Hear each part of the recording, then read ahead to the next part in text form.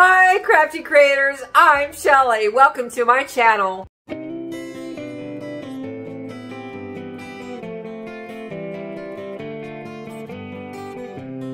For today's project, we're going to be creating this adorable little Easter egg basket, and it is exactly what I said. It is just perfect to hold one egg. So let's hop to it, and for today's project, you will need 20 gauge wire, needle nose pliers, wire cutters, safety pins, tri-beads, and round beads. Get your stuff together and let's get to crafting. The first step is going to be pinning all of your beads. So you want to open up your pin, put on one round bead, one tri-bead, and one round bead. Shut your pin. Use your needle nose pliers to pinch the end of that shut because you do not want that to pop open during this project. Complete this sequence and we'll meet you in the next step. Measure out 8 to 12 inches of your wire. Pinch the end of it a little bit and count out 18 pins and 18 round beads. You're going to go ahead and put on the end of a pin and then a round bead. The end of the pin, round bead, and round and round and round. Complete the sequence until all 18 are on there. Crisscross your wire and you're going to twist this shut. Make this section a tiny bit loose because we're going to be taking this out later.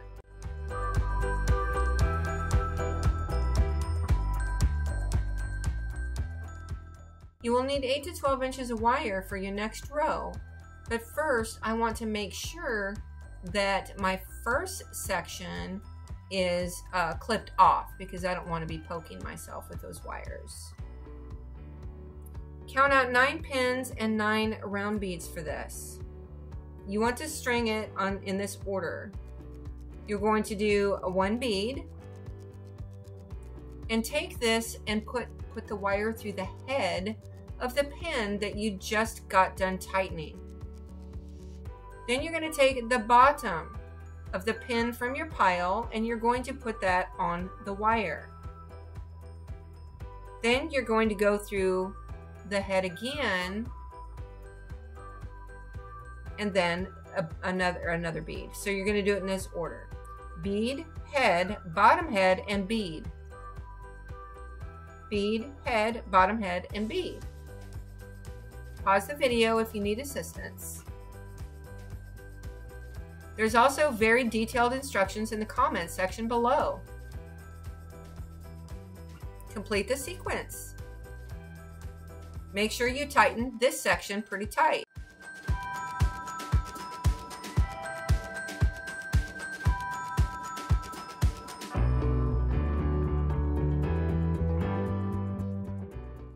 After tightening, clip it.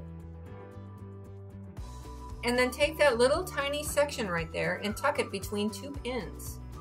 This way you don't have to worry about anybody getting hurt. Go ahead and count out 18 pins, 9 beads, and measure out about 12 inches of wire, and you're going to do it in this order: a bead, an end of the pin, a head of the pin on your basket, the end of a pin, and then a head. And I'm sure by now you are feeling extremely confused.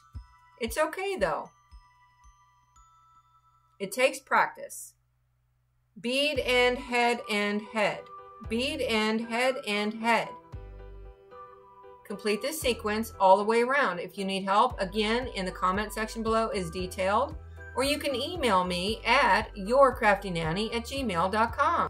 The row that I'm working on now is row 4, and I'm using 12 inches of wire, 36 pins, and 18 round beads, and I'm putting them on in this order: bead, end of pin, head, end of pin, bead, end of pin, head, end of pin.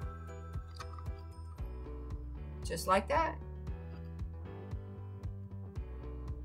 Bead, end of pin, head, end of pin, bead, end of pin, head, end of pin.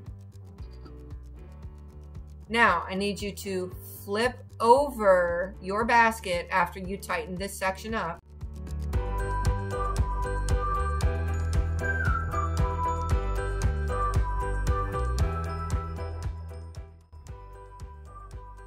And we're going to be taking out that very, very first section that I said leave that part a little tiny bit loose. We're taking it out.